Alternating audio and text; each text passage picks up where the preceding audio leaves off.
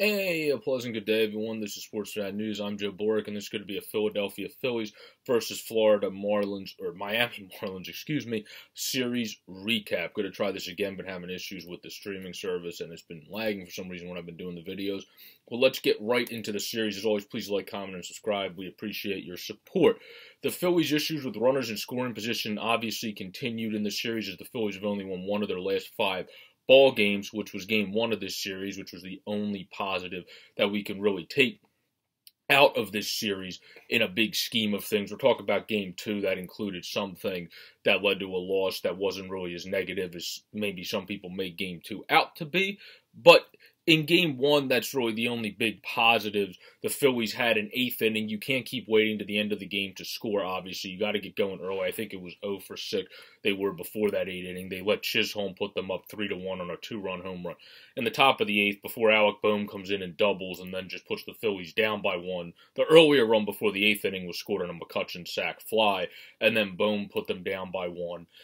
Then you had Nicky Maton, who's been good all season. Joe Girardi, I think, should let him bat against some lefties. I don't know why he's doing that thing he did with Hazley last year with Maton. I think he should let him bat against some lefties. They talked about it on a telecast. Oh, they think he stays in well against lefties. I think it was when T-Mac was with Kruk a week or so back. So I think he should get the opportunities against lefties. But anywho, he was able to get the single to tie it up here. Then Ronald Torreyes, coming off of the IL, was able to somehow get on top of a pitch at the top of the zone and rope it down the line to give the Phillies the 5-3 lead and get the deciding hit there. Well, then Gene Segura on a single gave them one insurance run to make it 6-3, and Harper on a single gave them another insurance run, or 2 insurance runs, to make it 8-3. This was an unfortunate game for Zach Wheeler, since he pitched 7 innings, giving him no earned runs, 1 run in general because of an error, and he was not able to get the win. Bradley got the win in that game. But the Phillies were actually able to rally, but you cannot rely on getting going late in games to be able to win games, and that is what game 2 came down to. The Phillies had chances again in game 2, but could not get anything going. In this game, our Philadelphia Phillies were 1 for 9 with runners in scoring position and left 5 on base. Trevor Rogers just dominated them from pitch run. Eflin did solid, going 6 innings and gave up 2 earned runs. He described his start as okay. That would probably be a good way to put it. But Trevor Rogers was dominant in 7 2/3, only giving up 1 run and striking out 8, bringing his ERA down to a 1.74. He's been one of the hottest pitchers this year. Harper didn't even look good in that game. He was really pulling off. The only positive from that game that we really could take out of is McCutchen on his home run off of Trevor Rogers was his 250th of his career, so congratulations to him. And the only other positive you could take is this is a game that you were not even inches but centimeters away from winning. So yeah, you didn't, but the issue is you can't keep relying on scoring late in games. This game became because of an Andrew Knapp swing, flying out to the warning track, getting under it a bit, not even inches but centimeters away from winning. But it goes back to you can't rely on winning late in games. The Phillies almost came back into Dunedin on Sunday. They didn't, because they scored only late in the game. They were able to win that way in game 1 against the Marlins, and then in game 2 they were not able to win and get going, trying to score late when people got on base in the 9th inning, and then Andrew Knapp flew out as the game-winning run just to the warning track, getting under the ball, where if he swung perfectly, that thing might have even been into the second deck, but that's not on him. That he put a good swing on it, he just got under it. It's a game literally of centimeters there, and they were losing that game. But the big thing is you got to score earlier. You got to get some things going against the starter. They got dominated by Rogers, who, albeit, is one of the best starters all this season to start the year. But the Phillies, of course, got dominated in game 1, too, by the starter and did not get anything going until later in the game. And no offense to that guy, but that Poteet guy that came up is nothing special. It's not like he's Trevor Rogers.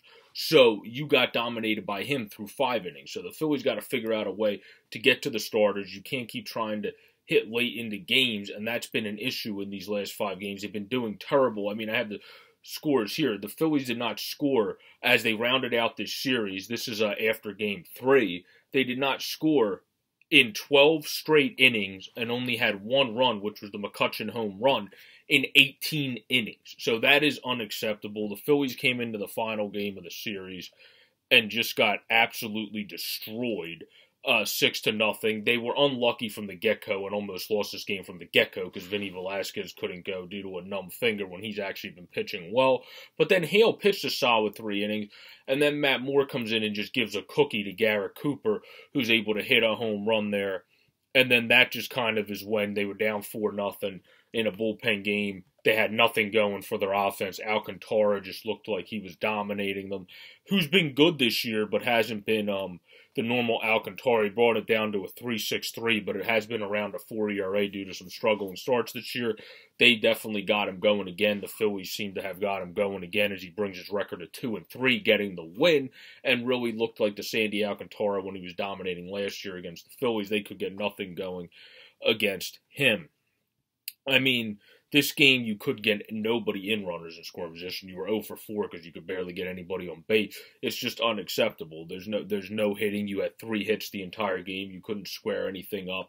It's like the Phillies literally just admitted defeat when Vince Velasquez was scratched, and they knew they were in a bullpen game after losing a tough one the night before when Napper just flew out to the warning track. I would think, honestly, just losing that game, barely getting defeated in that game the night before when you played a really piss-poor ball game, honestly, for most of the game, other than the pitcher, Eflin pitched fairly well, and then your bullpen came in and pitched all right in game 2 as well, but then you just couldn't, other than Kinsler, but then you just couldn't get going to score until Knapp just missed one.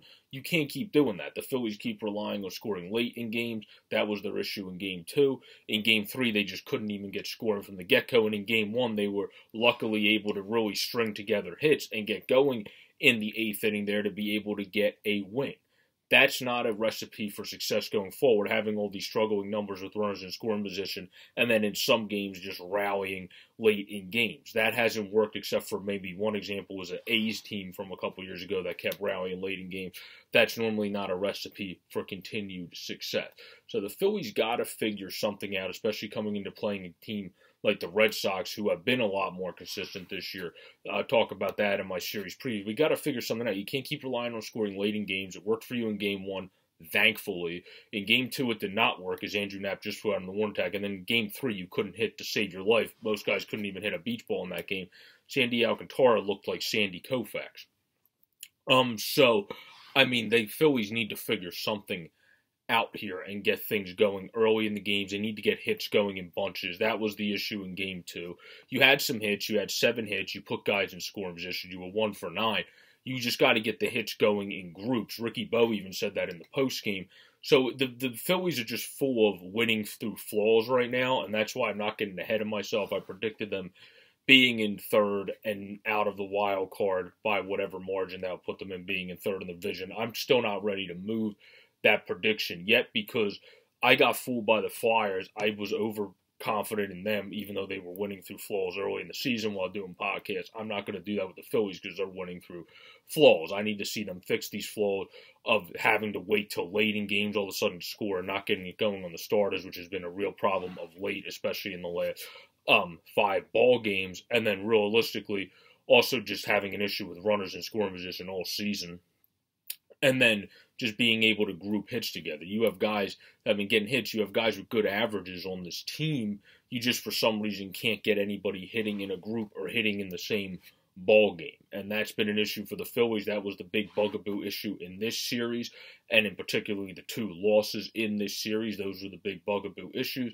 They luckily were able to get a rally late in the 8th inning in Game 1. I hope you all enjoyed this series recap of the Philadelphia Phillies versus Miami Marlins. Another frustrating series loss for the Phillies because they just can't score the runners in scoring position and for some reason just can't get anything going early in games and have to rely on getting going late in games, which only works at a small percentage of times, as we saw in this series. Have a great, safe, and pleasant day, everybody, and stay tuned for my Phillies versus Red Sox series preview. Peace out and stay safe and enjoy all the great baseball.